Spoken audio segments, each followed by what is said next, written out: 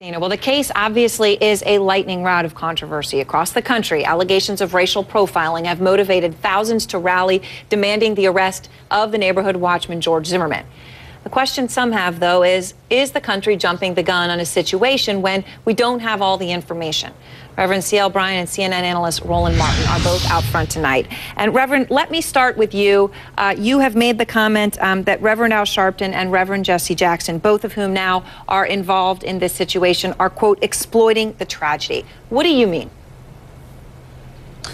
Whenever there's something like this that occurs, like Tawana Bradley or the Duke lacrosse team, you can guarantee you that two faces will show up in order to heighten the tension in this type of situation. And they're usually Reverend Sharpton and Reverend Jackson. Our hearts do go out to this mother because she's lost a son who is 17 years old. That, though, is an issue that I do believe justice will find its way to remedy. Roland, how do you respond to that? I mean, is there anything to that concern about Reverend Sharpton? Here's the deal. 2 million people have signed the change.org petition. And so Reverend Bryant is taking issue with two folks.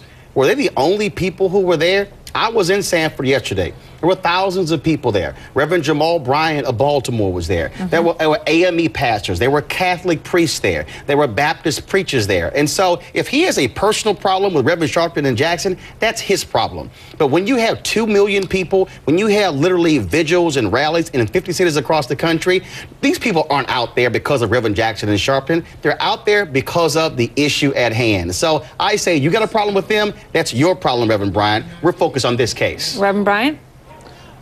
Let's have the same type of energy toward the young lady, the little girl who was killed on her doorsteps in Chicago, who was 6 years old. Let's gather 2 million people and talk about the black-on-black crime that is going on. The most dangerous person in the life of a young black man is another young black man. And the type of ideas that are spawned when we gather together over a white-on-black murder. And in fact, there's not an epidemic of white men killing black boys. There's an epidemic of black boys, black men killing black men. And all of them know that. And so let's focus the energy on solving the problem that happens every day, not something that happens once in a while. Now, here's what I find to be interesting, Erin, because, Reverend, I went to your Twitter page, and you've made no comment on anything since February 24th, not even the Chicago killings. You've made no comment on your Facebook page. I've checked news stories. The only comment that you've made about shootings in Chicago was when you were criticizing Reverend Sharpton and Jackson. So I say, as a pastor, where are you? See, I get pastors who differ. I know that the Apostle Paul differed with the disciple Peter, but where have you been? Are you in Chicago? Are you leading marches? Are you leading rallies? Are you stepping up? How weak is it to say what somebody else is not doing when you should be a leading voice? So have you been to Chicago? I've paid my dues, and yes, I've been to Chicago. There's no record let me tell you, let me answer your question. Let me respond. Your question is, what dues have I paid? I've had the Klan and the skinheads after me. That's not what I asked. Over school busing. That's not what I asked. 20-some years ago.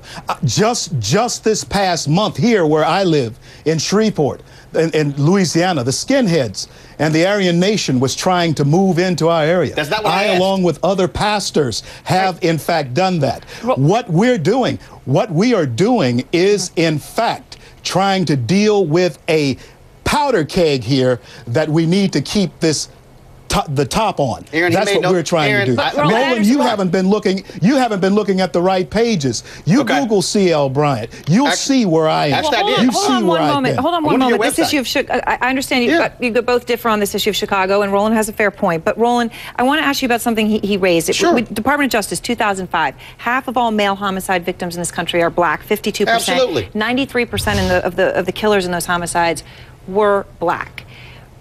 Shouldn't we be doing something about that, too? Well, first of all, there are people who are doing that. And look, I've run 3 black newspapers. I run a national black website. I have a Sunday morning show on a black cable network. And so there are people who are doing that. But here's the point I'm making. Right. That's a different argument to say, what are we doing about that? when Reverend Bryant wants to specifically criticize Sharpton and Jackson. And all I'm saying is he hasn't said a word about the shootings in Chicago until he criticized Sharpton and Jackson. And all I'm saying, Reverend Bryant, I can guarantee you that James Meeks, Charles Jenkins, I guarantee you that Reverend Clay, a number of those pastors in Chicago will love to hear from you. So don't just sit here and waste time criticizing Reverend Sharpton and Jackson. I say not what you did 4 years ago. One second, sir. You specifically called them out about the shootings in Chicago and Newark, yet you are not on the record, even on your own website, of saying or doing anything. So here's what I say. You let me know. Let me go on record. Let me go on record tonight. Finish your sentence and then let him respond. No, let me go on record tonight. You let me know when you go to Chicago, and I will see you there when you want to discuss black-on-black violence in Chicago. Just let me know when.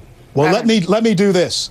Let me go on record tonight and say, let's put your ideology on the table. No problem. And let's put my ideology on the table. I'm just saying, I called you out tonight. We can meet in Chicago. We can meet in Newark. And let's see whose ideology best suits the traditional core values of black American people. Let's see whose ideas stand the mustard. And I do accept whatever challenge you have, but I throw down the gauntlet tonight. Let us have a test of the different ideologies, liberal and black conservative. All right, well, you know what? Can I ask you both? That's pretty funny considering I'm not a liberal Christian, but go right ahead. Well, I want, when you both go, whether you go to Chicago, you go to Newark, come back here and let's continue this conversation, But let's see if he shows up. I'm going to trust you both when I will show up wherever you need me to show up to have this conversation. You going to call Jackson and Sharpton out? You show up.